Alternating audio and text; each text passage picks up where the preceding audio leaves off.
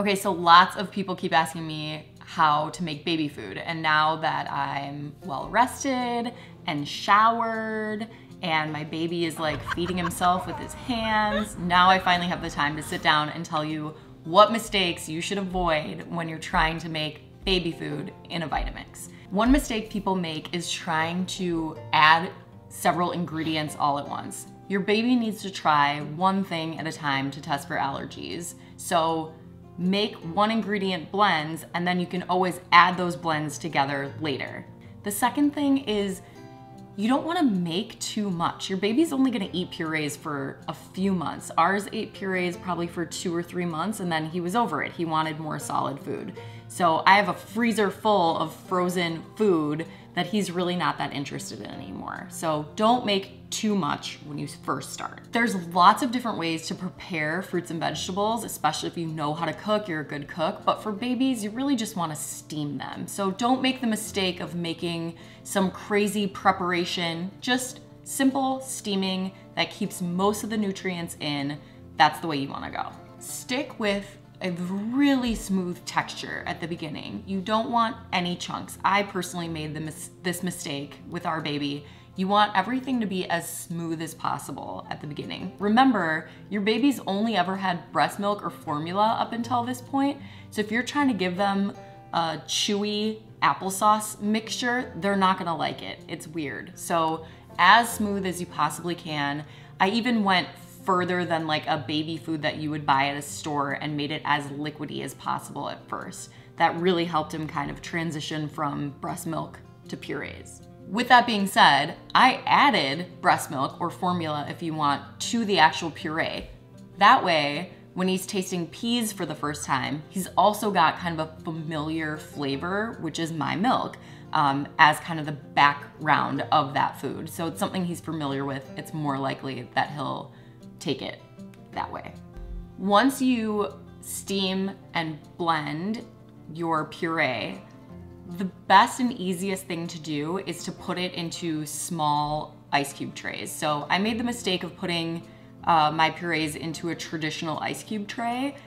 First off, really hard to get out. Second off, way too big of servings for a 4, 6, 8-month-old. So I used the tiny silicone trays that you can pop out. I started with 1 cube, then he started eating 2, then he started eating 3, but the best thing to do is to freeze everything into tiny servings. And then you're gonna pop those servings out the night before and let them just defrost in the refrigerator. That's the easiest way. So I would make a blend, keep a little in the fridge for that day, maybe the next day, freeze the rest, and then the night before pop a few out and defrost in the fridge. So when I put them in the fridge, I made the mistake at first of figuring I would just remember what I made. I didn't. I'm tired, I have a new baby, and lots of fruits and vegetables are green. So I started labeling my freezer bags peas. I made these in April, mid-April, whatever it is, so that I know what they actually are, because eventually I'm gonna start mixing those. I'm gonna mix peas and pears. And so I wanna know when I made them and what they are. The reason I wanna know when I made them is that they only really last for about 3 months in your freezer. So you might make the mistake of thinking, oh, they're frozen, they're gonna last forever. They kind of start to lose their nutrients and start to taste like freezer burn. So 3 months is about the amount of time your kid's gonna wanna eat a puree anyway, so it's a pretty good amount of time to freeze. So you might make the mistake of not taking them out of the freezer the night before, like every parent does.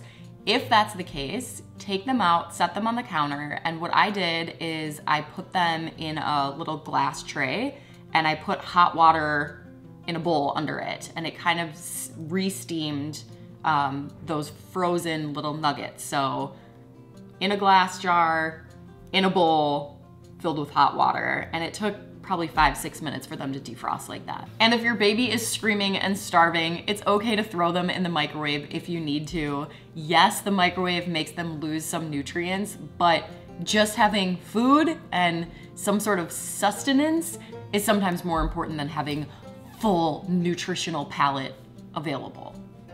Microwave it if you have to. Something I was told when I first started making baby food is that you should keep trying. I think Lenny's sister Alana told me this. Just keep trying, because your baby might not like something 10 times and then on the 11th try, really likes it. This definitely happened with our kid. I gave him oatmeal over and over and over and over. Didn't like it, didn't like it, didn't like it, and then one day he just liked it, and now it's kind of a staple of his diet. So just keep trying. They don't really know what they like yet. They're just kind of trying to figure it out. You're gonna wanna use the most fresh and seasonal ingredients you can. Go to the farmer's market, go to your grocery store, whatever it is. The more in season it is, the fresher it is, the more nutrients your child is gonna get. But also, it's a really good way to kind of challenge yourself to eat healthier too. You're not gonna go to the farmer's market and pick up a bunch of fresh produce for your baby, steam it, blend it, and then go through the McDonald's drive-thru. You're gonna want to make yourself a fresh, healthy salad or a fresh, healthy soup because you're already doing the work of steaming some asparagus. You might as well have some asparagus for dinner too. One of the major benefits of making your own baby food is a cost savings. So you might figure, oh, okay, these packets, these pre-made packets are only about $1, $1.50 each. That doesn't seem like a lot, but that really starts to add up, especially when your kid starts to eat more. So save yourself the money by making your own. Now, don't make the mistake of buying a single-use appliance like a baby food maker. I'm sorry, these are silly. All these do is make baby food, which means unless you're gonna have 15 kids, which God bless ya, there's just no reason to have an appliance for one thing. The reason I have a Vitamix on my counter and that it lives on my counter is that it does everything. It makes my smoothies, my green juice, my soups. It does my chopping. It makes my baby food. It makes my dressing. It makes my ice cream. It does everything, and that's why it lives on my counter. You don't wanna go buy a $50, $75, $150 appliance that's only gonna be used for 3 months. I see these baby food makers on sale, used on all of the different platforms. Almost always they say used a couple of times. If the larger container seems daunting to you, using it for baby food, you can always grab the 8-ounce cup. So that's this accessory, an 8-ounce cup.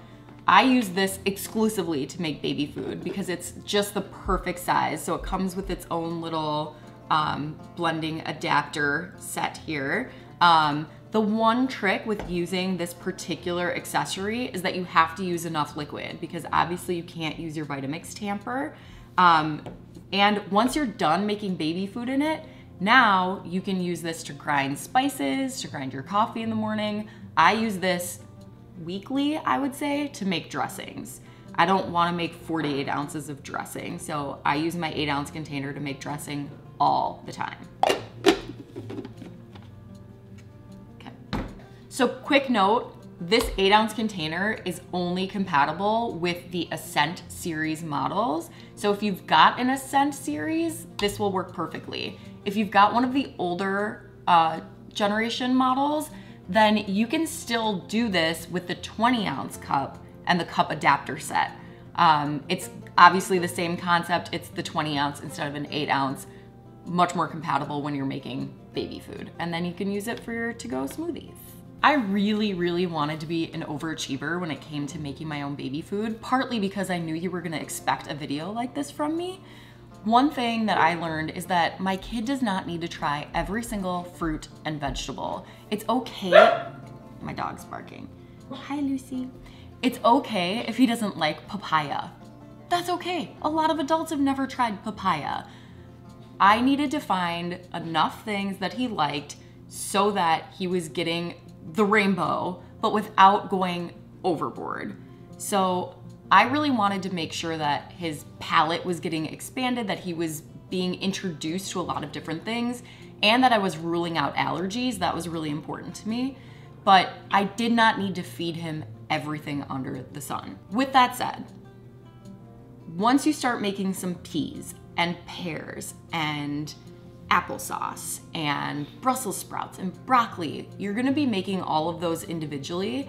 eventually you're gonna wanna mix and match. You can mix oats and bananas. You can mix peas and pears, which I already said. You can do sweet potato and carrot.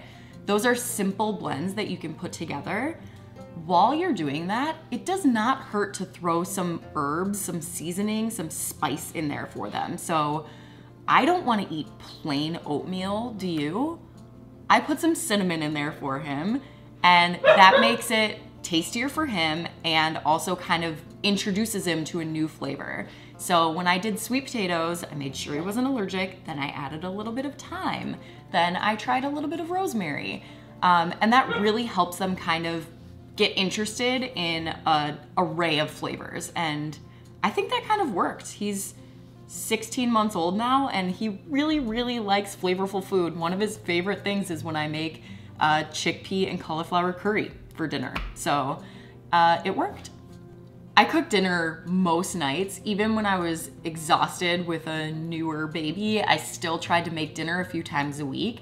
When I'm making dinner for Lenny and I, the easiest thing to do is to pull aside some of the fruits and vegetables that I'm using for our dinner and just use those for baby food. I don't need to grocery shop specifically for, okay, I need broccoli and Brussels sprouts so that my baby can try those this week. They were part of my meal plan already for us to eat as adults, and I just pulled some aside, steamed, and blended those so that my kid could try them. With that said, I did a lot of that, and I had a freezer full of stuff that my kid was kind of over at a certain point.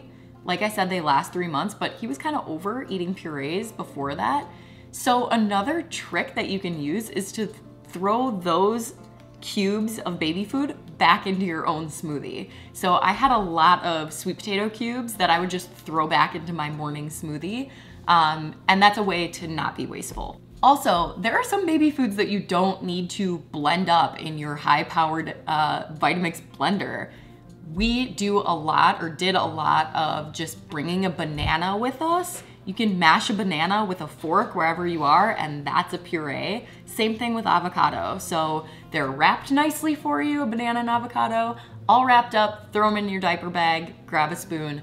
And can I just make a suggestion? And I am not a nutritionist and I am not a pediatrician, but introducing kids to high allergy foods the younger they are, I think at this point has been pretty proven correct. So give them peanut butter. Just make sure with every food that you're trying that you're really watching them closely. That's why they say give them 3 days, let them try it, have a reaction if they have the reaction, and then you can really narrow down what it is. If you're on the fence about starting to make baby food by yourself, they say about 4 to 6 months is when they start eating purees. Start. If your baby is showing any interest in eating food, start. For us, it made a really big difference with him sleeping through the night. He felt full, he didn't wake up for feedings. That may be an old wives' tale, they may not be connected at all, but it really felt like it worked for us. So start doing it. As long as they're showing some interest, they can hold their head up, do it. If you do not have time to make your own baby food, you are not a bad parent. Go ahead and buy it at the store. That is okay.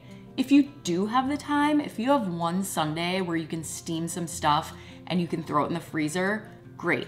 You can do a lot in a little bit of time. This isn't a complicated recipe with a bunch of different ingredients and steps. It really is buying produce, washing produce, steaming produce, blending produce, freezing produce. You can do all of that really quickly. It does not make you a bad parent if you don't do that. And if you're making your own baby food, you can supplement with store-bought baby food. We do this for a living, and you will find baby food packets in our pantry. Sometimes you just need something quick. That's okay. A lot of my friends that are having babies lately text me and say, I wanna start making baby food, give me all your tips and tricks. And I do, and I share those things, then I check in a couple of weeks later and I say, did you do it? And they say, no, not yet, I'm waiting. There is no right time. You're tired, you're busy. Just set aside a half hour and do it. It's important, your kid wants to start, do it, they'll love it. With all that being said, here's the first 5 things that you should make for your baby. Oatmeal. Cook some oatmeal, add some breast milk or formula or nut milk of your choice. Sweet potatoes. Steam some sweet potatoes, blend them on up with some sort of liquid. Once you know they're not allergic, add some spices to them. Pears, really easy. With pears, I would still steam them.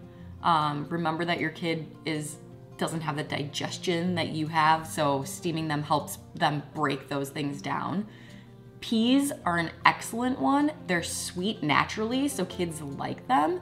They're also packed full of protein.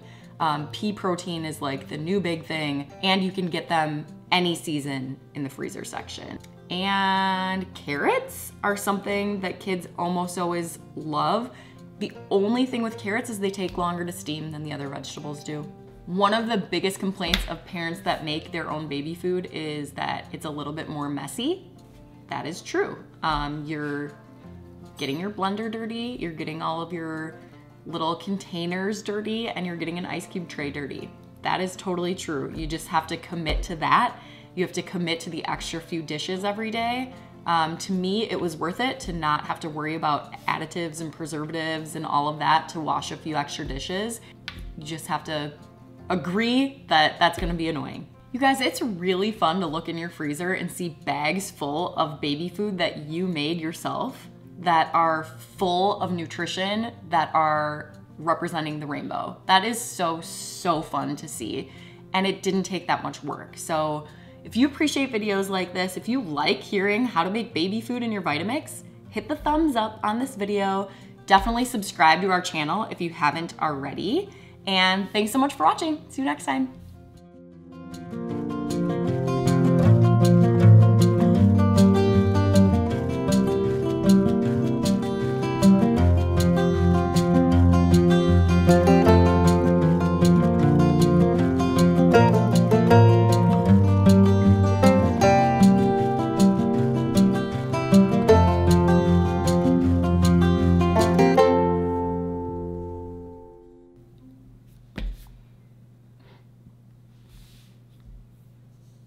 Anything else? No, it's great.